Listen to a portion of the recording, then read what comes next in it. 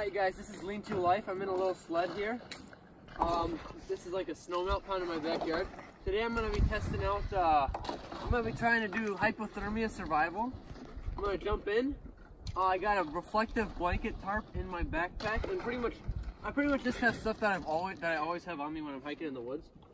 The tarp I probably wouldn't have always, but you know, in a situation like this I probably would.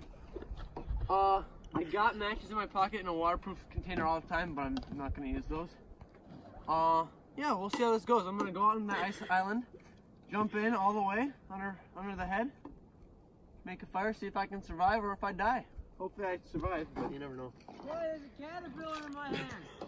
That's great, Jack. Alright, so here's the scenario. I'm walking, I don't know, I think this is solid, and then I bust through, okay? So I'm walking. Well, that's kind of cool, isn't it? Alright. Ah! Oh, it's kind of cold. Oh. Alright.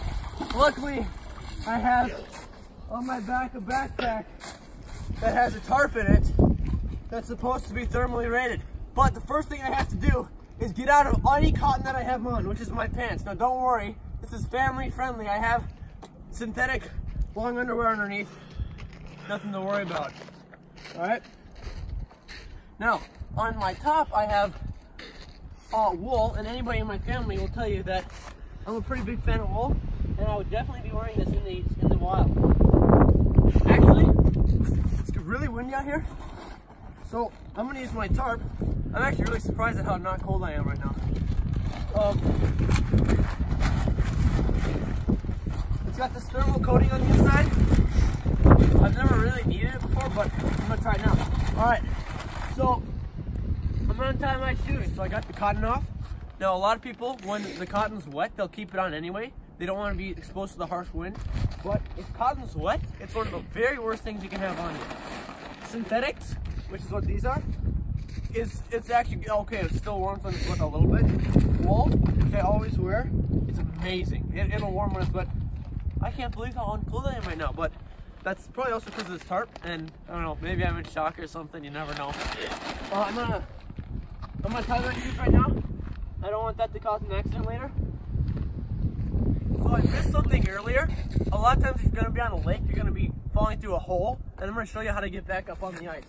So I'm gonna go back in here. Alright. Okay, it's kinda cold just a little bit. So you're swimming around here. So cool! You gotta get up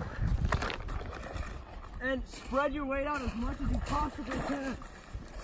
Spread it out and just start crawling. Alright? And go back the same way you came, because you know that way can support human body weight. If you actually fall through, I would not suggest going back in, okay? That's something I just learned.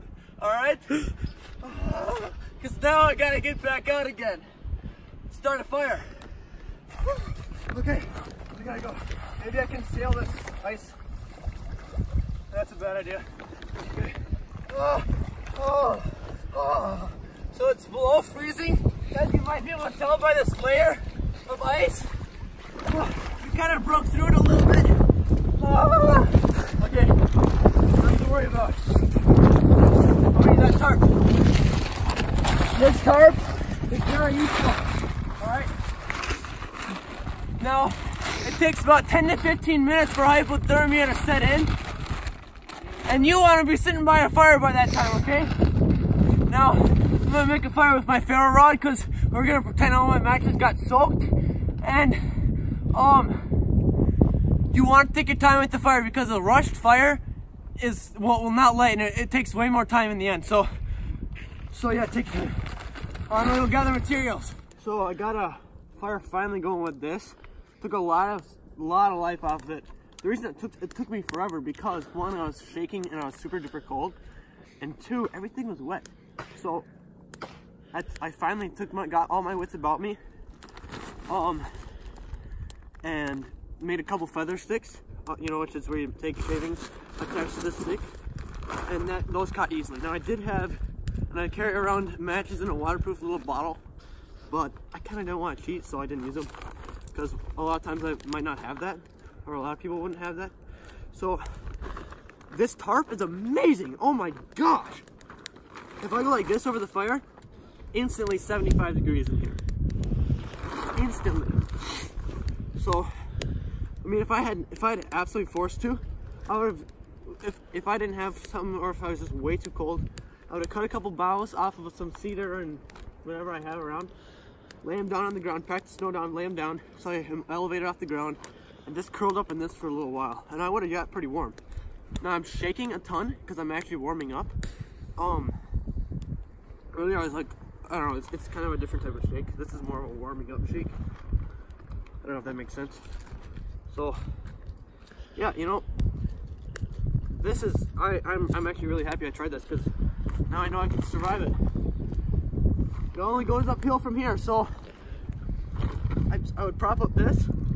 I'm gonna make some. All right, so now I'm in the house. I didn't want to end the video in here. I want to end it out there. I made a cup of tea with the pond water. You boil it and it's pure and whatnot. My cameraman got a little cold.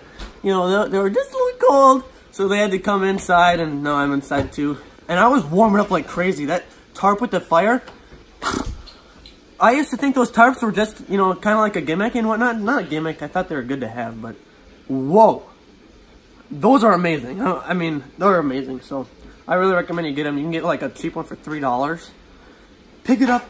You know, that one cost like $10. So yeah, this has been Lean to Life. Please press that subscribe button. But if you don't, I will forgive you.